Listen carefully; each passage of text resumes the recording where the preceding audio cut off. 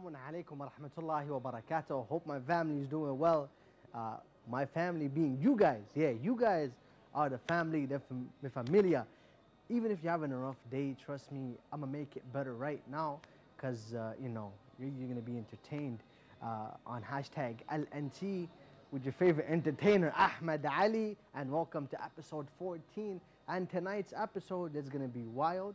It's going to entertain everyone. And trust me when I say we're going to lit it up tonight. But before we do that, let's go and jump and see what's trending in the world today.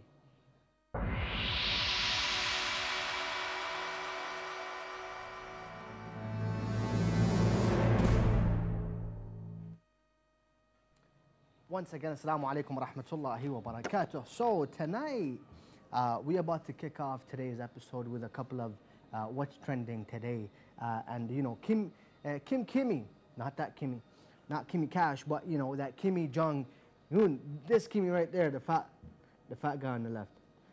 Yeah, him. Now this guy, the leader of North Korea, for the first time since he took power in 2011, he just finally got off his chair. We don't want to say got off his beep, no, but got off his chair, and went to China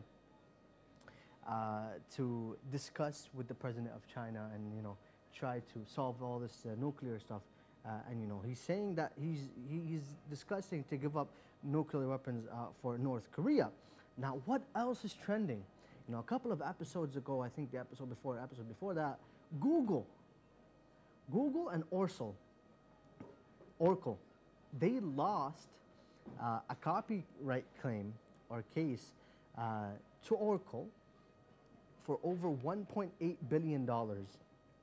Now, I don't know what's going on with these websites. We talked about Facebook losing over $80 million just last week, and now Google just lost $1.8 billion in a case. I mean, come on. Why do you have to use the Java software to build your Android software? Anyways, that's not important for tonight. What's important is Moi is chilling in Karbala, and Moi is about to present an episode. So why don't you guys tune in right after the short break.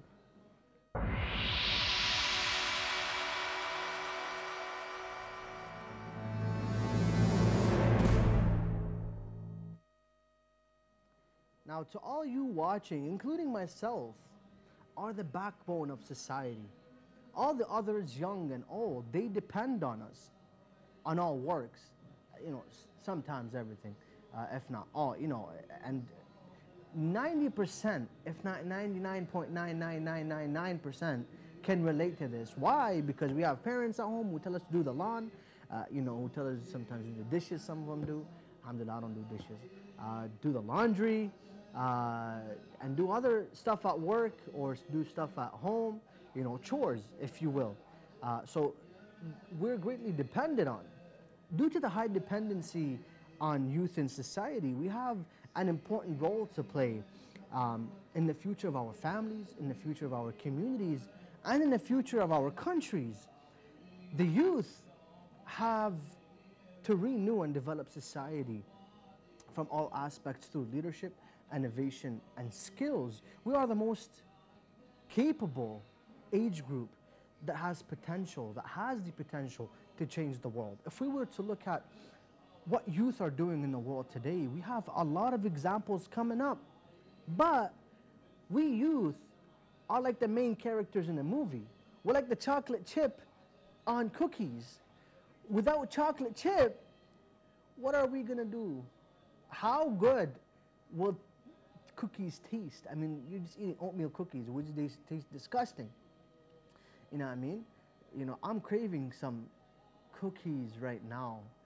I hope the genie that brought me the donuts a couple of episodes ago, I think it was episode 5, I just hope that genie repeats that and brings me some cookies that can, change my mood right now. Because honestly, when I ate those donuts a couple of episodes ago, I was, I thought, they came from heaven. Because honestly, those, Allahu Akbar, the genie has come. Oh my God. Are those chocolate chip cookies? Subhanallah. Wow. That reminds me of episode 5. That, wow. Wow. Wait, it's not coming over. Oh, hold on. Are those donuts? Are those? Yeah, subhanallah. You know, when a believer prays to Allah subhanahu wa ta'ala, or has an intention to pray to Allah, you know, of donuts, you'll get them right away. These were delivered especially to hashtag LNT with the cameraman. But, oh wow, that's actually good. Wow, good memories. But subhanallah, you know, the genie comes again. I don't, you know, I don't call this genie. This guy is from heaven. Honestly, you know, if God gives you something, you should always be grateful. God is the greatest. You know what I mean? But this cookie looks deadly. Look at that. Look at that. I mean, shouldn't this be, you know, astaghfirullah. Look at those chocolate chips. Imagine this cookie being without chocolate chips. See, right there, see that chocolate chip right there? That's me, and that's me, and that's you. That's the youth, and this is the world, you know what I mean? We are these chips that are on the chocolate. But anyways, let me just enjoy this for a second.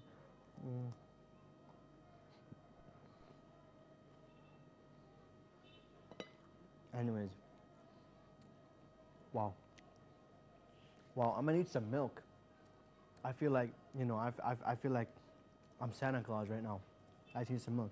But we'll continue this right after the short break. Let's go.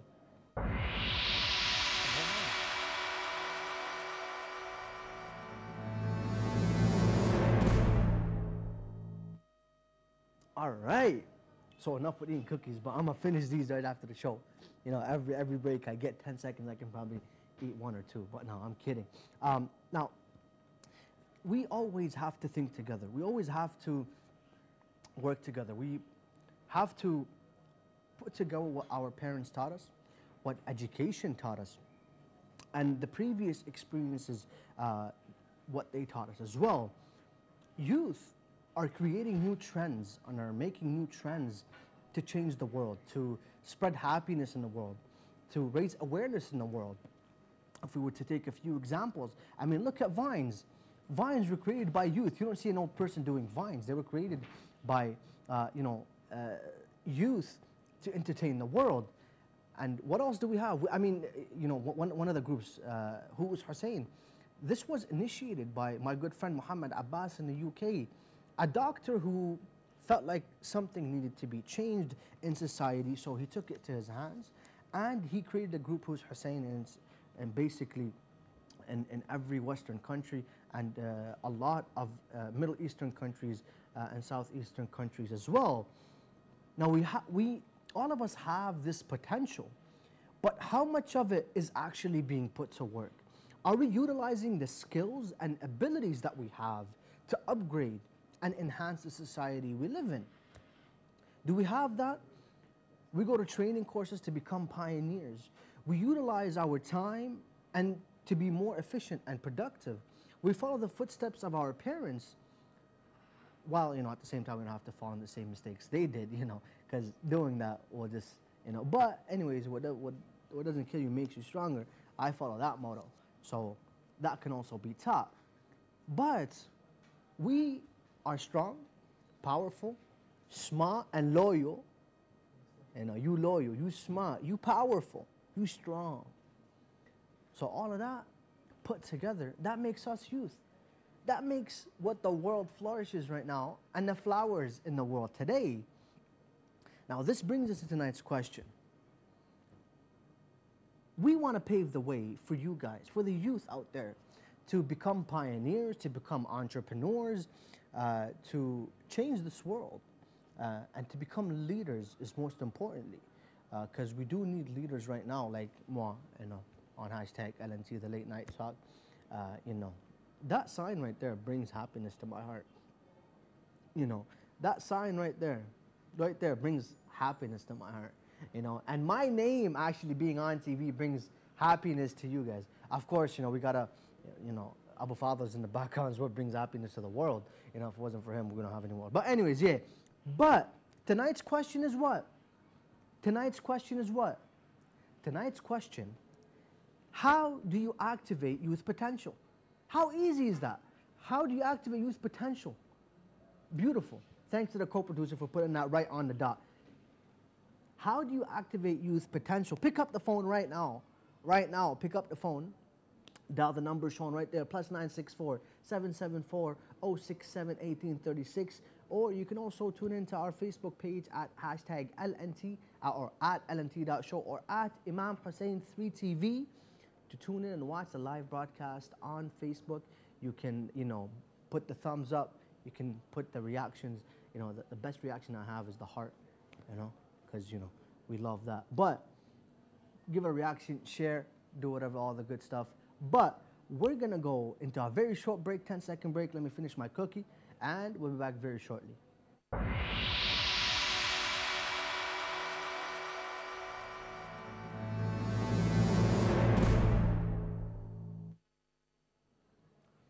Welcome back, dear viewers. Hope you, inshallah, enjoyed that 10-second break. Because honestly, I did with the, you know, with the cookie. I felt like I was, you know, those youth on those chocolate chips. I'm kidding. But yeah, welcome back. We do remind the viewers that the question is, how do you activate youth potential? The number is down below, +964 774 067 1836. So, back to tonight's question. How do you activate youth potential? Earlier I mentioned that we the youth are treasures. According to a study made in 2000 and something on UNFPA.org, 25% of the global population are youth between the ages of 15 and 24. So do you know how much that calculates up to? That's 1.8 billion youth. 1.8 billion treasures, shall I say. 1.8 billion. Just look at that. Although that's, you know, that diagram, but if you guys look like that, that's sick, but you guys don't. You know, imagine what would happen if we were to bring, or all the youth worked hand in hand and brought all their heads together. You know, as the saying goes, two heads are better than one. But imagine 1.8 heads. 1.8 billion heads. That's a lot of heads. That's a lot of heads. You know, let's take a look at a few teenagers, a few examples of teenagers who actually made history and changed the world. Now, Louis Braille. Yes, Braille. Does that sound familiar? Louis Braille is the inventor and the creator of the Braille language for the blind in 1824. He was just 15 years old and he was blind himself.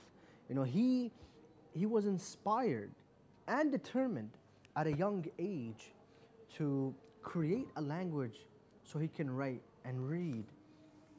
You know, for a blind person, you can barely do a lot of stuff, but this person inspired himself, you know, because you can't be really inspired by another blind person. You have to inspire yourself. And this guy was so determined and courageous enough, honestly, that he was determined as a young boy, 15 years old, created a language that would benefit us in 2018. That's an achievement. We also have the famous Pakistani activist Malala Yousafzai, who in 2014 became the youngest recipient of the Nobel Peace Prize. She was famous for speaking against the Taliban and encouraging young girls to pursue a career in education. And honestly, this person is an inspiration herself because we do need people like her in the world. But we do have a call from Hussein from Iraq. Yes. Assalamu alaikum, welcome to hashtag LNT. And tonight's question, how do you activate youth potential? Well, thank you so much for having me in your program. My name is Hussein Allah Rashid. Okay. Rashid, I'm from Najaf, and I would like to say that integral society Hmm. and Iraq's communities face many challenges from both external and internal factors. Okay. As part of my society and as part of my homeland, I see there were many factors, Okay. many influences trying to upside down to decimate us. I have found that are turning a blind eye toward these factors and toward these influences. Sorry, can you mention some of these So factors? the problem is we need to raise the awareness of our people, of our own people, Okay. need of peace to all people from all over the world. Okay. And I think that is the way to activate our youth potential by using social media, Hmm. by using its budget. Yes. Yes. Thank you very much. Thank you very much, Brother Hussein from Iraq, who joined us tonight, and for letting us know what you think. And that's one of the ways that you can activate youth potential. So social media is key for him, and if it works for you, that's beautiful. But I need to take a short break and eat another cookie. You know what I mean? I'm a get fat tonight, you know? But we'll take a short break and we'll back very short. Do stay tuned.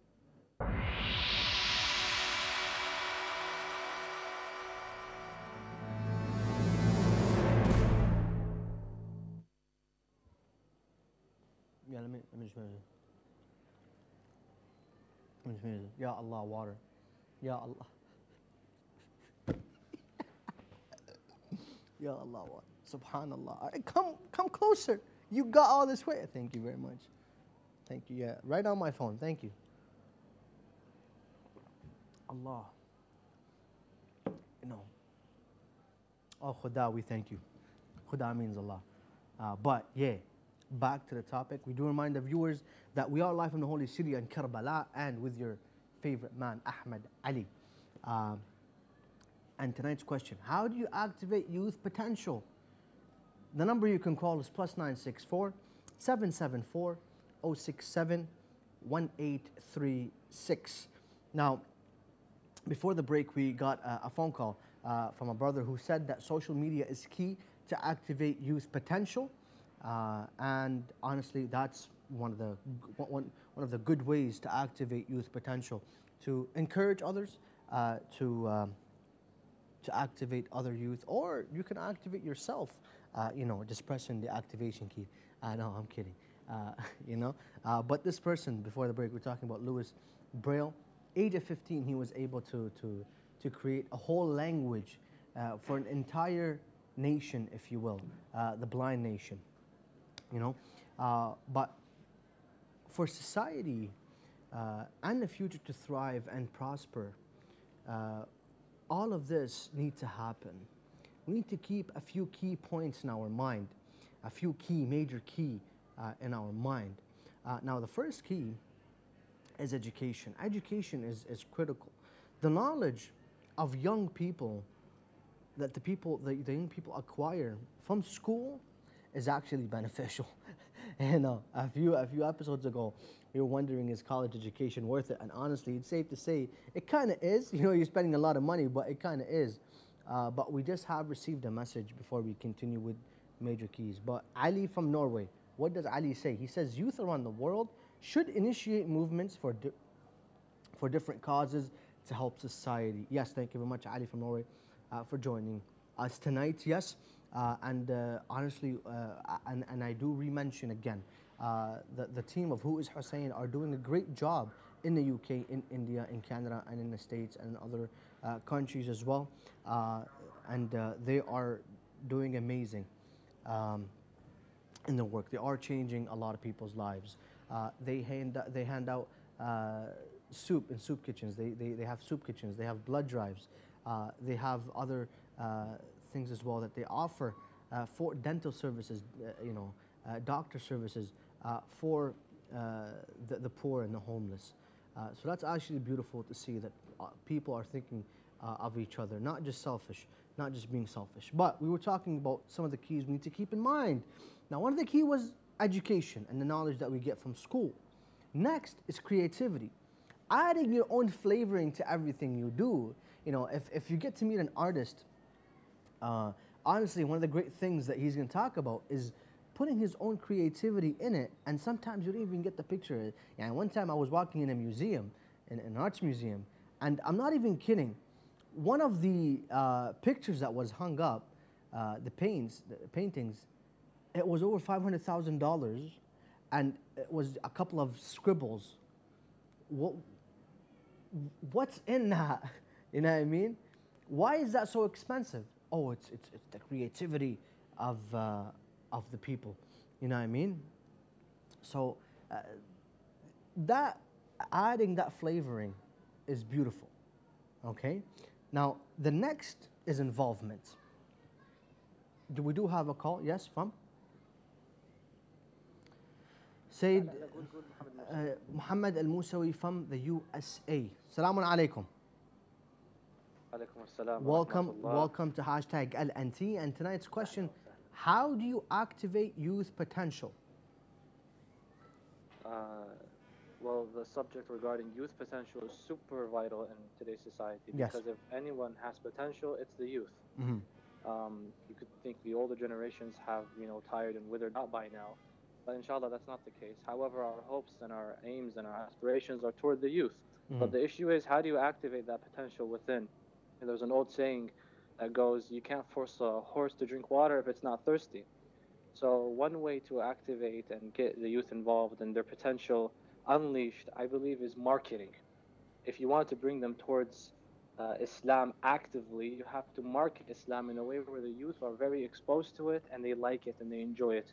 Sometimes we take the old and traditional classical methods in advertising Islam, such as you might have, let's say, a respected elder discussing subjects pertaining to salah, ibadah, and psalm. Yeah. However, the youth don't gravitate toward these sort of concepts or in this exact manner. Perhaps if they see other youth involved, expressing, speaking, they'll find this resonating with themselves. Someone out there is trying to bring me towards faith, but this person isn't someone far away from me. They're another shabab, they're another person.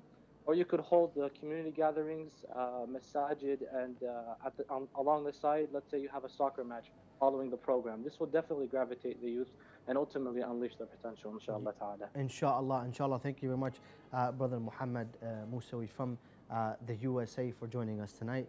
And honestly, beautifully said. And why don't we switch places? No, I'm kidding. Actually, let this camera stay there. One of the points that Hussein Musawi, or Muhammad Musawi from the USA, he mentioned marketing. And he said we need to market to the youth. And this logo right here, the hashtag LNT is the best market for you guys. The best market, no need to spend anything. You know what I mean? Free of charge at home. You just chill, tune on to hashtag LNT at IHTV3, and let's come back here. And all you gotta do is pick up the phone, dial the number +964 774 067 1836, and answer the question and give us your opinion on the question for tonight. Let's pop that out.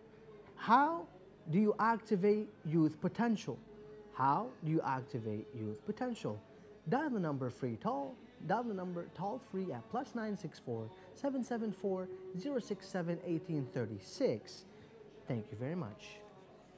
But going back to going back to our discussion, and you know me, the all knowledgeable Ahmed Ali. But we were mentioning a few key points. We talked about education, we talked about creativity, and now on our list, third place is involvement. And this is key, this is huge, because honestly, with involvement, you can create a lot. As I mentioned earlier, if we brought 1.8 billion heads together and tried to work together, we can create a lot.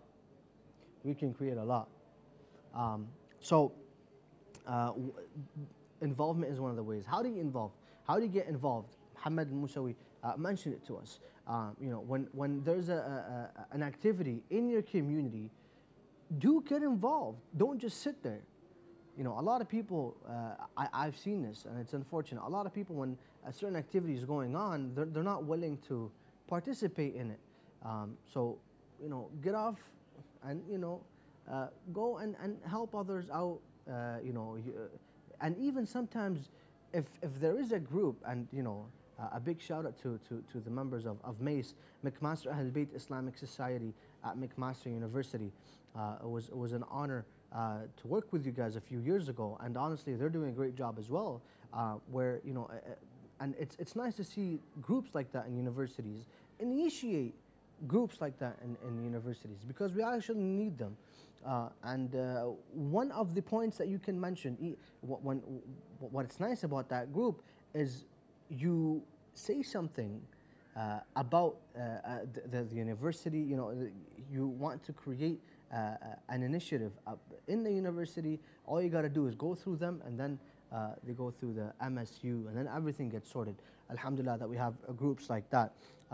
But we do have an audio message from Sheikh Mateen from the USA, my dear friend and brother, Sheikh Mateen. Wa alaikum salam wa rahmatullah. The question about how to activate youth potential can be answered by doing the following. Everyone has some sort of skill set or some sort of talent, something that they're good at. They have to take a look and analyze themselves, analyze their potential, what they're good at, and learn how to get their skills to a good level. That way they can use these skills and these things they're good at to serve Ahlul Bayt alayhimus salam. Because we shouldn't waste our potential.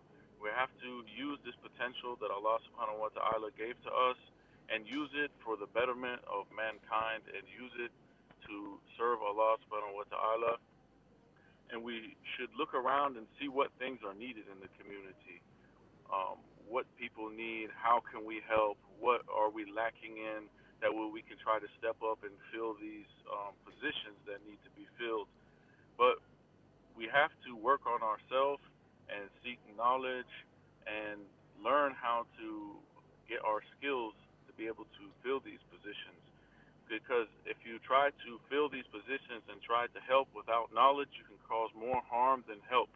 So you have to have the knowledge and seek knowledge in order to be able to help other people. And we should never waste our time. We always have to make the most of our time, no matter where we are. Most of us sit idly or play on our phones, or we're occupied watching TV or playing video games or whatever else things people do. But we have to use the most of our time when we're commuting to school or work. Try to listen to some lecture. When we have free time, try to read, or even when we have some free moments, try to use them reflecting on what we can do or how we can help, or try to plan and strategize.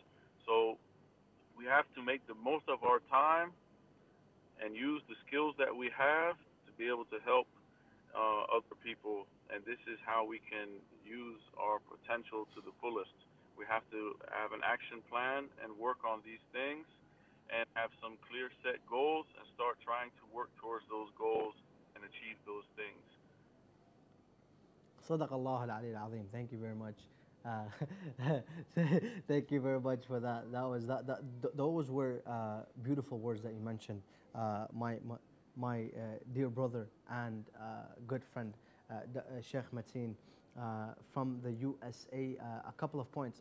You know, and just to add a point to what you said, a lot of people do have the potential in them, but they don't know that. They have skills that they haven't, you know, people need to go deep in themselves and, you know, explore their inner self. That way they can find, you know, meditate, aka prayer, and try to find themselves from within to change the world to the better, inshallah. Because honestly, change begins with me, and then I can change you.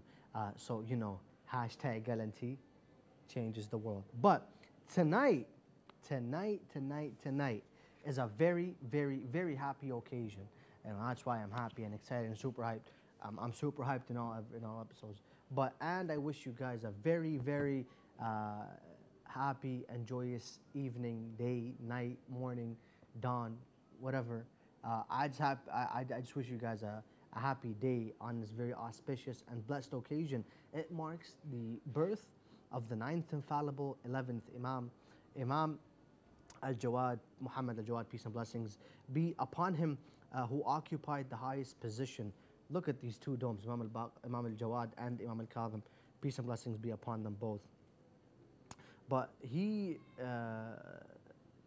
possessed the highest position in terms of human virtue and moral attainments, if you will, and these characteristics are possessed by all the Imams of Ahl Bayt, alayhim as-salam.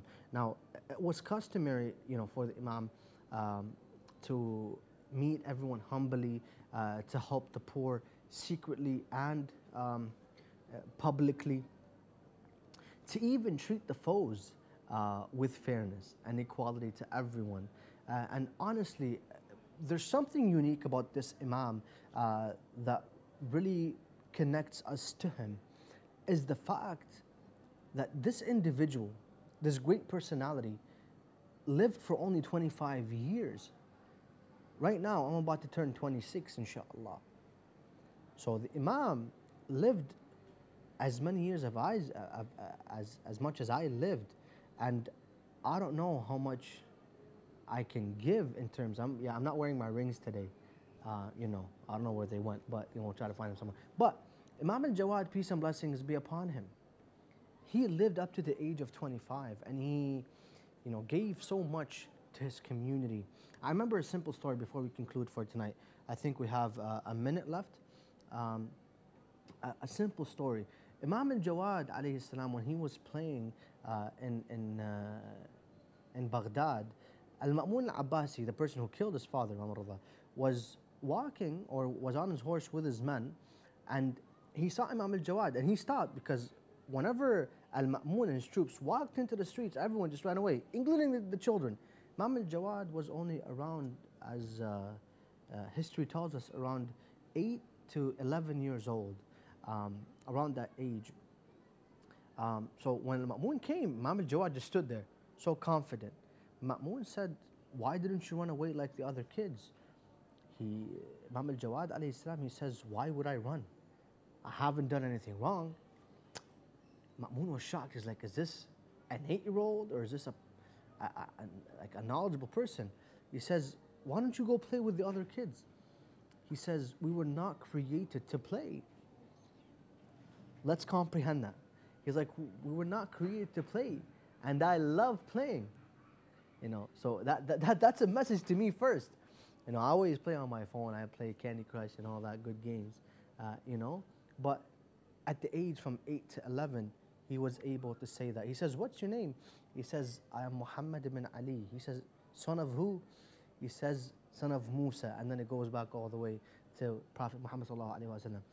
So he knew who he was talking to. Right away, he said to the Imam, "Come with me." And the famous story goes on. You can probably check the lectures with Ammar Naqshwani or other individuals that talk about this. But tonight, we should take only one message, is to activate the youth potential. Hopefully, #Galancy and the crew of #Galancy were able to ignite to ignite that potential within you, and to pave the way and go help society to reach its best. Thank you very much for joining us tonight. Deuces, thank you very much. Take it easy.